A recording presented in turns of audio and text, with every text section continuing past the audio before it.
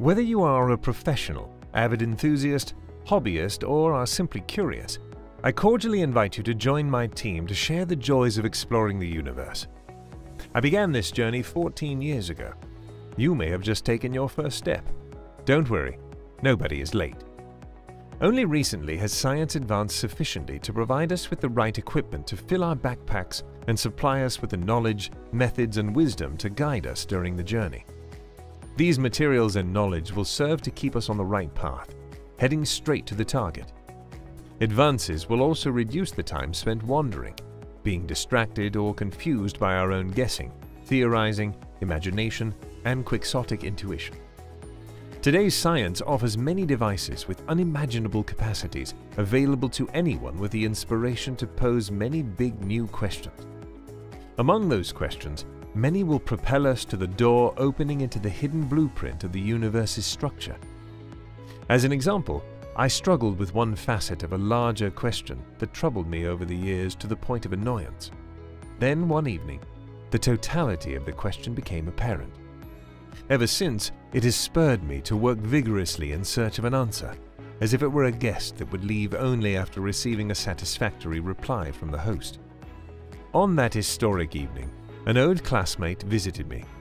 While strolling around my backyard, his wife, on a pilgrimage to India, called. I courteously left my guest alone and returned to the house. Neither flowers nor green grass graced the garden during those last few weeks of autumn. I feasted my eyes on something less boring by watching my friend to see how old he had become. Chung had been the most handsome out of my entire 12th grade class of CVA high school. Examining what time had inflicted on a former Prince Charming's visage, I delved deeply into time's cruelty and the nature of the universe itself. While formulating a plan of discovery, another portrait that I had never contemplated before began to emerge. It contained a sizable invisible area, the truly realistic image of my friend's surroundings. I had surmised that these surroundings constituted an empty space. It was not. Chung stood next to a pear tree at the center of the garden, talking and at times laughing. The evening sunshine, sneaking through the gaps between clouds, illuminated his frame and revealed some glittering silk-like filaments that connected his shoulders to his head. Ha! My poor friend just hit a spider web. 3 silk-like web threads draped over Chung's shoulder and headed straight into the infinite, represented by the phone line linking Chung to his wife's phone, located on the other side of the globe. That phone line was not alone. Zillions of similar invisible phone lines passed through his body, heading to his phone. These phone waves also were not alone. They had many companions sharing the same space. Light waves, radio waves, and an infinite number of waves composed of unknown particles were arriving from all over the universe. They surrounded my friend. They went through roofs and walls. Some pulsed through the entire thickness of the planet, traveling with light or near-light speed. Thus, Chung's surroundings did not constitute an empty space as my eyes told me. The space was full of filaments or thread-like matters with chains of an infinite number of particles.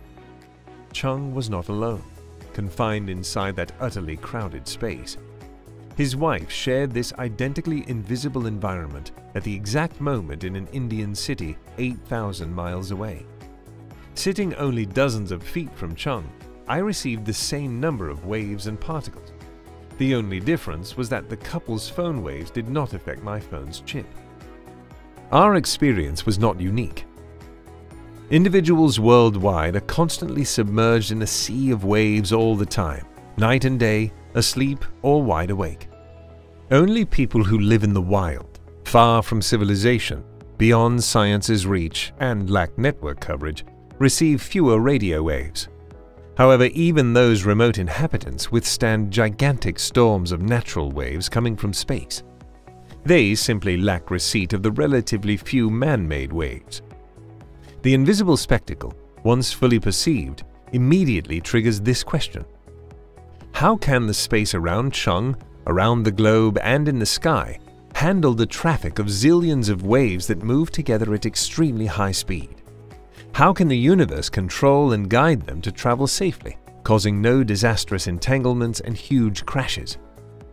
As I noted, a more limited question had visited me numerous times. How can a smartphone perform so many unbelievably complicated tasks and provide miraculous results? The easy answer has always been Mr. Steve Jobs and all the geniuses around him. If you wish to know more, just grab a couple of books about making the iPhone or other smartphones, and your curiosity will be sufficiently satisfied. This question is small because it only encompasses the wonder of the phone, missing the fantastic elements that make telephonic conversations possible. These phones send and receive man-made radio waves. The universe provides a traffic system that allows waves to move safely at an extremely high speed. A zillion waves fit into the tiny space of a chip due to the waves being super thin. Traditional line-based telephonic voice traffic was clear and straightforward. Phone wires were protected, and bundling thousands or millions of them together presented no significant problem. Each wave had a dedicated path. The phone wire of today, however, is different. It is absolutely naked. Mr. Chung's phone, for example, generates radio waves that propagate in infinite directions, sharing the road with zillions of other waves that are also totally naked. Then all of them squeeze themselves into Mrs. Chung's phone, located on the other side of the globe. We send radio waves into the sky and let the universe take care of the transportation and delivery.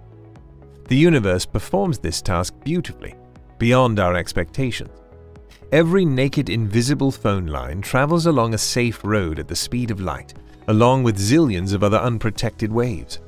They all reach their destinations intact. How? The universe did not wait until Mr. Steve Jobs invented the iPhone to build the new highway or railroad to greet the waves of this new kind of device. This extraordinary traffic system already existed, probably since the beginning of the universe. We must know the universe's structure in detail to answer the question. By now, you recognize how lucky we are. Living today, we can formulate the questions that lead directly to the front door of a hidden treasure trove containing all kinds of mysteries of the universe. The old generation of scientists, Einstein included, never encountered such an opportunity because at their time, mobile phones did not exist. Benefited by the fruits of our time, and followed by the guidance of this precious question, I have reached the front door and found the key. The door is opening. Join me, my friends. Standing on the shoulders of a giant named Science, we will extend our observation range into infinity, reaching the deepest corners of the sky.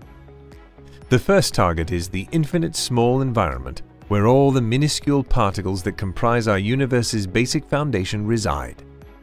Dark matter.